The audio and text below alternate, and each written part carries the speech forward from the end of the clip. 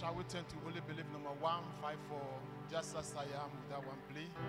But that blood was shed for me. Oh, Lamb of God, I come, I come.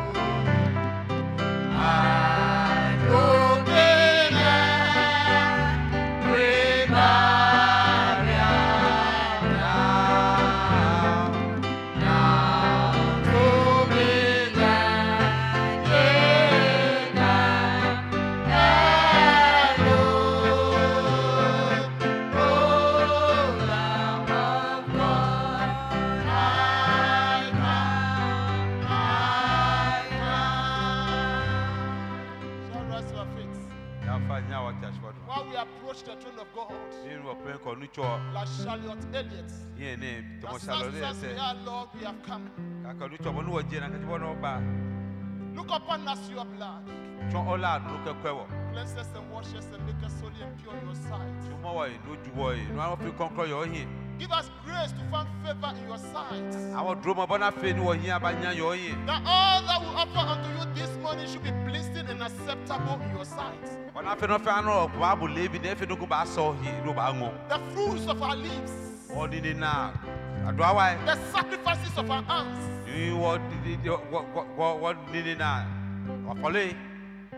and the word also should find a dwelling place in our hearts. Shall we talk to him?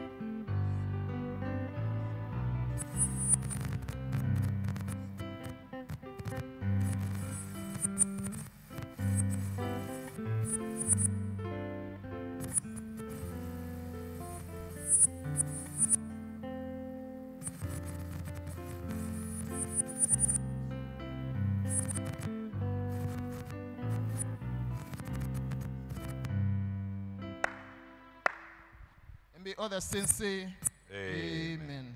So while standing, shall we open our Bible to the book of Acts, Acts of the Apostles, chapter 10, reading from verse 44 to 48.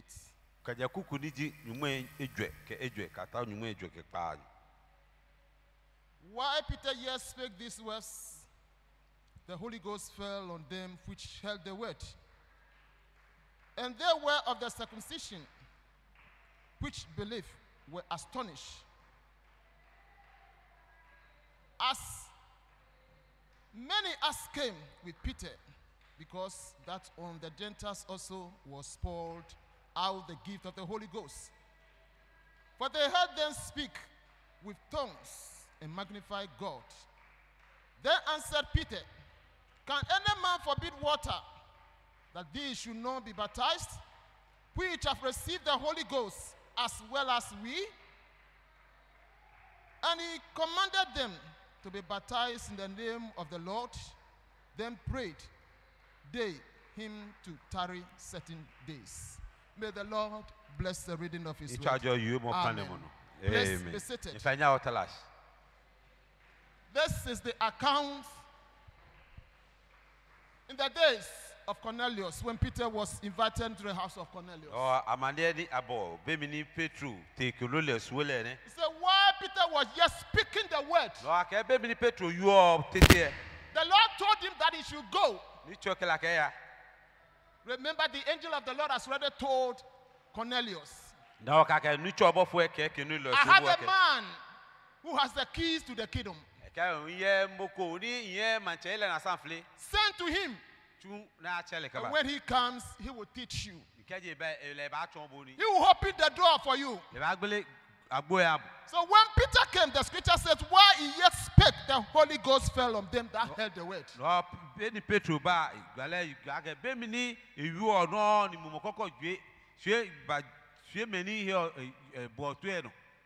The people that are gathered in the house of Cornelius, the Holy Ghost came upon them. Remember, they have not been baptized. But their heart condition was right before God. So God gave them the baptism of the Holy Spirit. 45 said, and they of the circumcision, that were the people that accompanied Peter, which believe were astonished. As many as that came with Peter, because that on the Gentiles also was poured the gift of the Holy Ghost.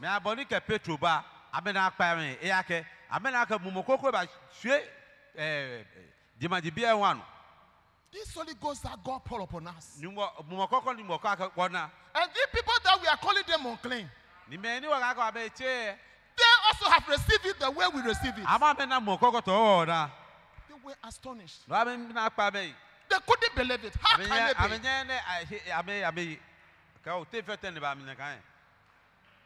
That is God. He looks at my heart, he looks at your heart. A heart that is prepared, a heart that is consecrated and dedicated for him, comes to that heart. God bless you. Amen. Let's enter into the prophet message now.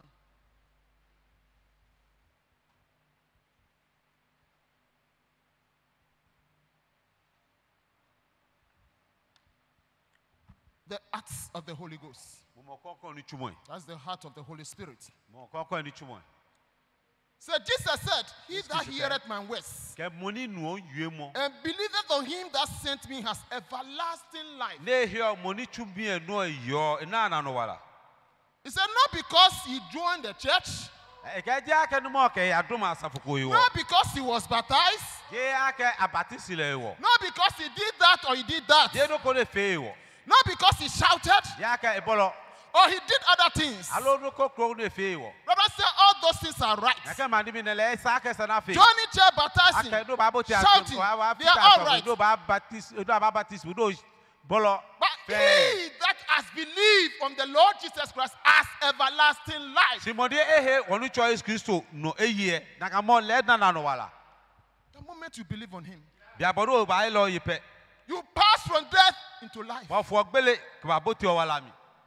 He said, now, Acts 2:38, Peter said, repent and every one of you, and be baptized in the name of Jesus Christ for the remission of sins.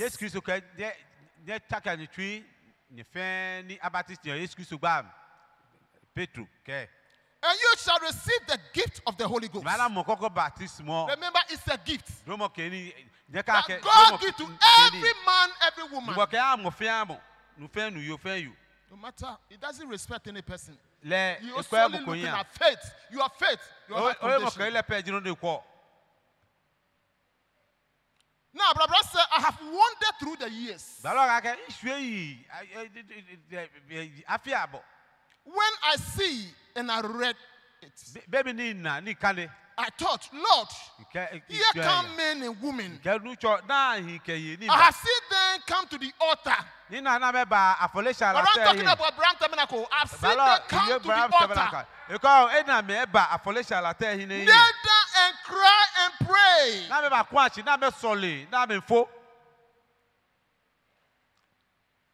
Cry and pray.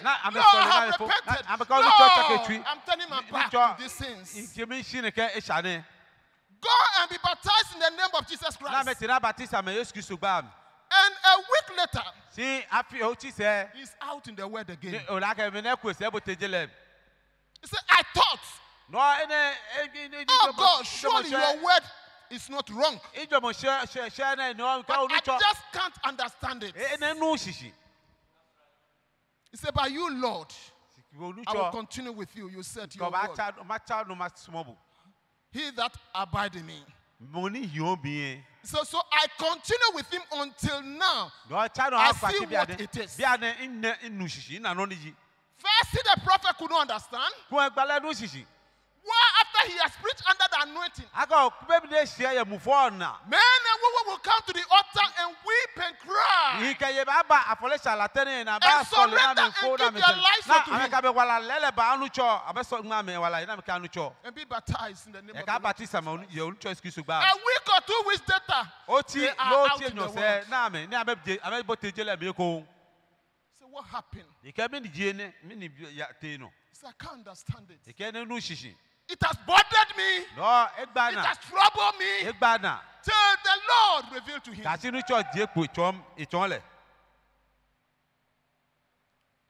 He made me know. See, and I never know it until the Lord just opened it up one day. And there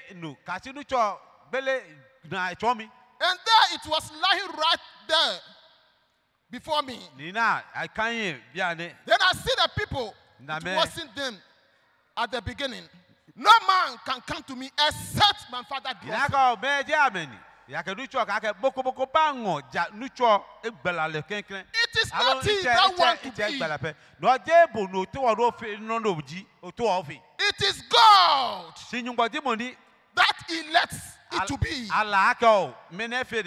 It isn't whether you want to do or not. You have nothing to do with it. It is God. He hardens whom he will harden. And you have mercy on whom he will have mercy. That is right. And no matter who you are, your position you have. Whether you are the president, whether you are a bum on the streets, it doesn't make any bit of difference. God has mercy on whom he will have mercy. He didn't say, oh, this is a president, I will have mercy on the president. No.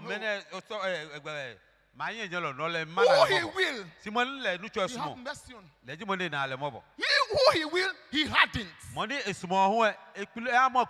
He said, for this cause have I reserved Pharaoh. And I hardened his heart. I might judge him.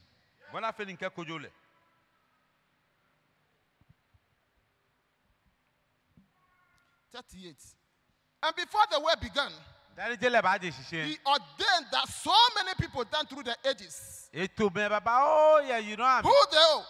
will be saved. And everyone that is ordained will come to him. Is that right? Amen. Everyone will come. And None of them will be lost. He has ordained it. God has ordained it. He said, because he knows. So he predestinates. Because of his foreknowledge. You know when this man come, he will believe. You know when this woman come, she will not believe. God knows all. So he predestinated every man, every woman to what he ought to be. So he knows who will believe, who will not believe. He knows those that will continue to the end. He knows those who will continue to some stage and they will deny the faith.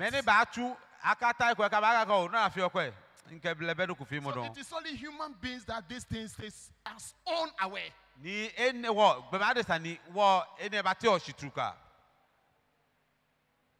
But it is not with God. He knows everything from the very beginning to the end. As many that God has given them dreams or visions. Or if you had dreamed before, you know, sometimes you dream. Oh, this person is coming to me. He will wear this dress. He will come and sit here. When he sits here, he will say this, he will say this. Why does it come to pass? It's because God knows it. God has ordained it. So in his mercy and his favor to you, he will just open something later for you to see. To know that God knows everything.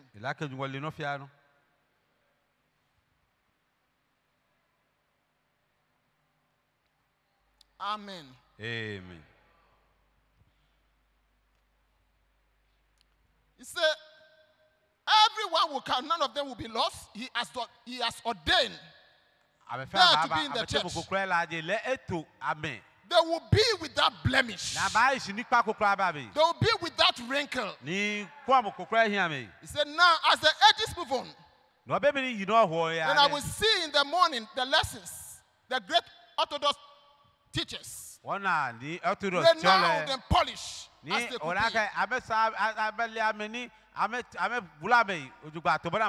Just as only has they are, and they could walk on the earth.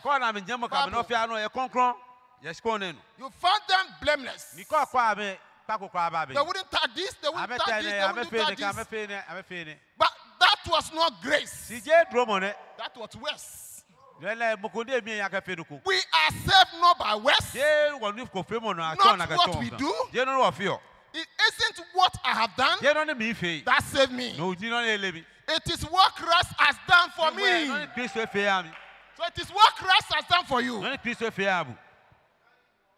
said, I have no holiness. If I try to say, well, I will quit drinking.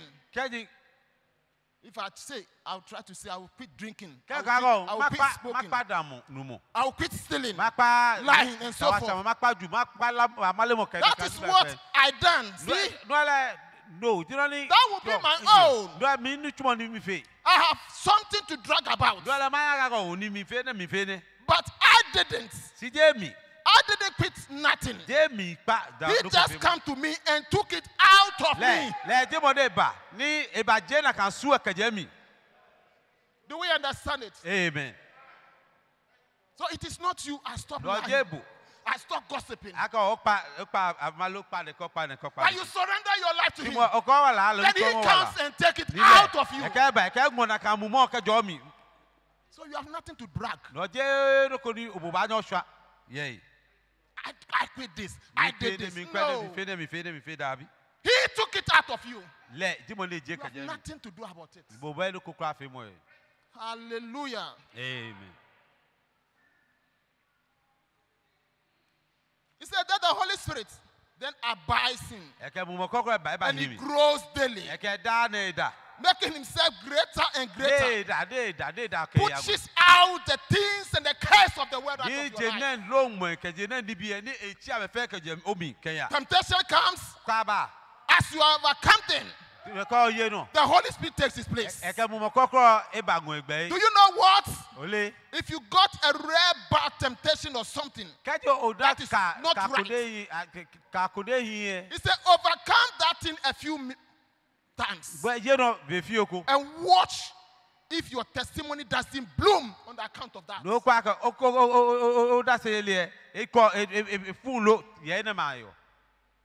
That is it. Satan will bring the temptation. But you are an overcomer. But if you don't consider yourself that I am overcomer, you fall in that temptation. Because this is what Jesus said. God is not ungrateful to allow you to be tempted about what you can be able to stand.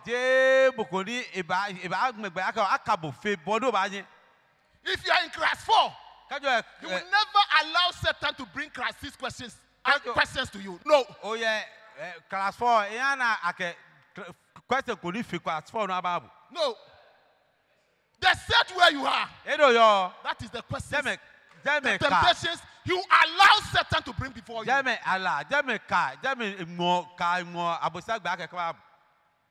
the beautiful aspect is that with every temptation, he makes a way of escape. Is it not a faithful God? He will not allow Satan to tempt you above what you can stand. Then in that temptation, he will make a way for you. Come out of it from here. Do this, do this. And when he's instructing you, Satan can do nothing. Satan can do nothing, my brother. Satan can do nothing, my sister. So we need to rely on him. God bless you all. Amen. Let us say now, look at Samson. When we found that lion, ran to kill him. And he slew the lion when the power of God came upon him.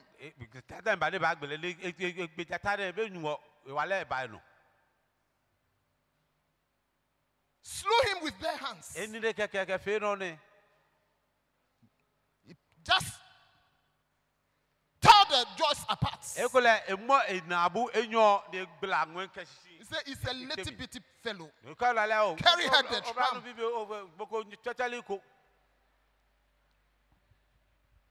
But he's a covenant child. Having the 7 lungs hanging around him. That is the secret. That is where the strength is. That is what brings the presence of God. And that is what brings the power of God. And when that 7 lungs was cut off, it was the same Samson, but the power has departed. When the spirit left him, he couldn't do anything anymore. He was just like an ordinary man. And the prophet said, without the spirit of the living God motivating the church, motivating the individual, motivating the families, we are like a corpse that has been jeweled with gold. But when the Spirit of God is motivating us, we become the wonderment of the world. He says, Satan will be thwarted. Every power of the enemy will be thwarted. Every temptation will be thwarted. Nothing can be able to stand before the church. Because Jesus himself built the church. He himself built it. He said, and the gates of hell, they shall never prevail against it. This is his word. It will only work for you if you believe it. It will only work for you if you accept it. But if you don't believe it, it will not work for you. Because the prophet said, Ya ke gbalo ke. unbelief will always hinder the unbeliever. Ina he aye moni he ye le ne ba chi. It will never hinder God. Ti nyungo le me He echi said, na. it will rob you of all the blessings of God. Ike nyungo job e fe de eke ha ekufe ko na. He has spoken his word. Le ewie mo. If you believe it, Ka jo he oye. the blessings follow. Oba na job mo. You don't believe Ka it, jo he oye. it's close. The word close. Benole. Nothing good will come to you before you. Ona no ko papaku. Nothing good will come to you. Ona no ko papaku. You have blocked your own blessings. Bo je chojo mo chi na. God bless you. Amen. So what we need as individuals in our lives Ake mukume no ni yan oji. is the Spirit of God. Nyumo. But one said, if anybody has done anything well recommending, Balo ga ka je muko fedo ko papa na anye muko fedo ko na ba anya ewie papa. it is the Spirit of God that helped that person. Be nyumo. Jina money ye bu am na. So if you can do anything to be recommended, No ka je ba anya fedo ko na ba anya it will ewie be papa. the Spirit of God motivating you, the Spirit of God leading you. What is the Holy Ghost given for? Preaching 1959. 17th December. Are we there? Yeah. The Bible said, I was talking on power of prayer. Power of speech. Power for holy life. Amen. Amen. That is what the Holy Ghost is to do. You want to pray? He said the Holy Ghost give power. The Holy Ghost give power to speech. To speak. He gives power for you to live holy life. That is the Holy Ghost. What you cannot do, the Holy Ghost comes to empower you.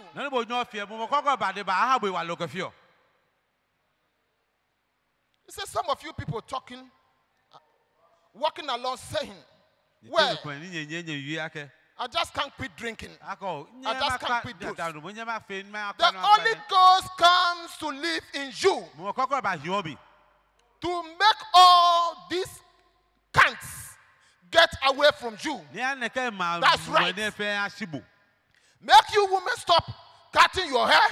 Make you quit wearing shorts and slacks. Stop giving excuses. It makes them quit tattling, gossiping, tattling. No. What does the Holy Ghost makes you do? It makes you to talk about the word of God. It makes you make melody in your heart. You sing praises. You sing psalms. You worship the Lord. That's what the Holy Ghost does. Not tattling.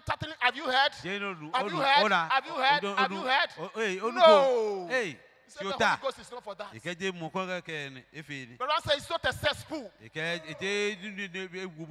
No. The Holy Ghost is holy. That is the life of God in you. It makes you think about the things of God. Talk about righteous things. Talk about holy things. And that is the only way you can be able to get the presence of God. But I say you want angels visitation. He said, talk about Christ. Talk about His word. You have angels visitation. But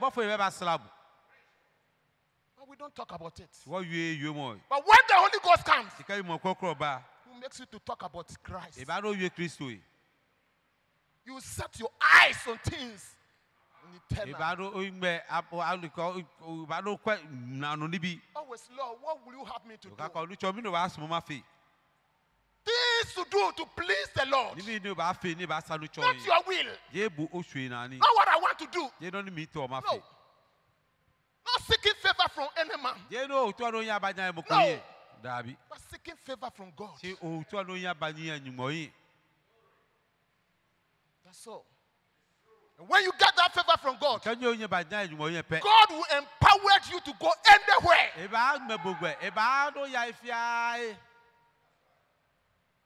That is what the church needs. That is what the individual needs. That is what the family needs. To bring the blessings of God in our lives. Amen. Amen. I believe we are following. Amen. He said, meet them, quit their tattling and others and make you live holy life. It will follow the instructions of the Bible every time.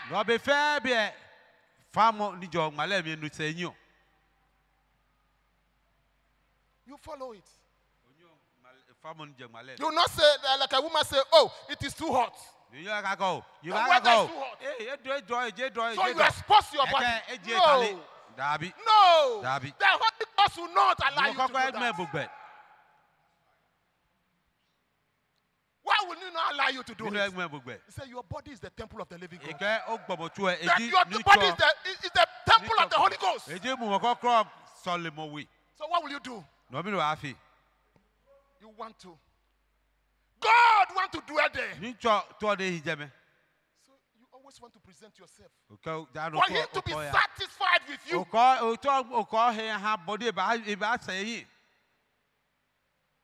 The lips. He wants to use the lips to speak. So will you use it for gossiping? For tattling? No! He said that my mouth will be filled with messages from above. Sing only for thee. Sing only your praises. Worship you only. That is what the Holy Ghost does. That is the Holy Ghost man, Holy Ghost woman. You are not of your own. The Lord holds you.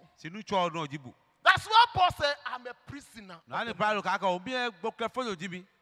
become a prisoner for the Lord. So no, you don't copy the fashions of this world. I have seen this star. I have seen this then you are worldly. You are following the fashions of the world. You are following the spirit of the world. That is Satan's spirit you are following. That is not the Holy Ghost. But the Holy Spirit will make you to follow Christ. It will make you to follow the instructions, the prophets, the instructions of the Bible.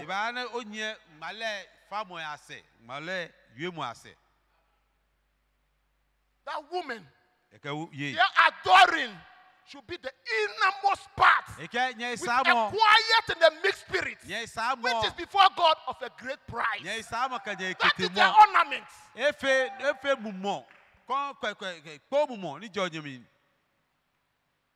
is the ornament she's wearing. Not the dresses. Gorgeous dresses. Golds and pearls. He said the Hindi man. That is your dress. You have become a temple for God. You speak. You stand here and you are ministering songs. You see the songs bringing healing. The songs bringing deliverances. Why? God has taken a hold of your tongue. One thing that the church of the living God we don't recognize. But I said, look at David under the blood of bulls and goats.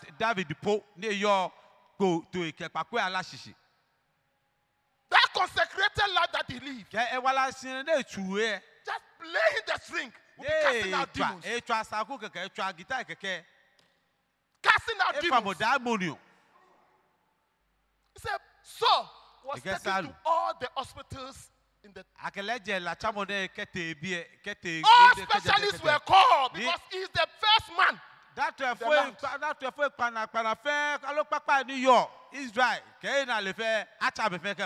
None of them was able to cure him. None of the medicines was able to cure him. But a small boy. A small boy who has consecrated and dedicated his life to God. He has consecrated his lips to God. Consecrated his hands to God. Was just playing the sling. And that demon were believing, running away. They couldn't stand that consecrated song. A young boy, not a middle boy, a middle age, young bro, living under the blood of bulls and goats. And we living under the blood of the perfect lamb. If we consecrate ourselves to him, our hands to him, look at what God can use that to do. See how we are failing him. We are failing God. We can't see miracles, we can't see this. We are always pointing, accusing fingers. You don't point it to yourself. Look at it when you are pointing like this. All the four is pointing at you. All your four fingers are pointing at you. So what they are asking is, how about you? How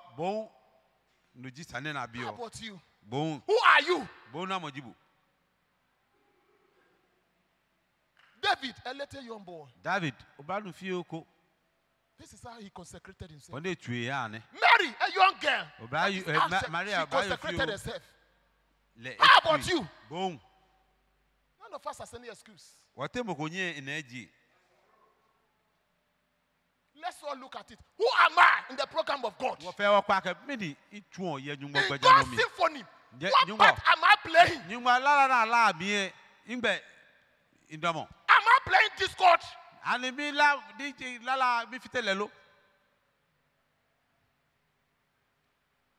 Think about it.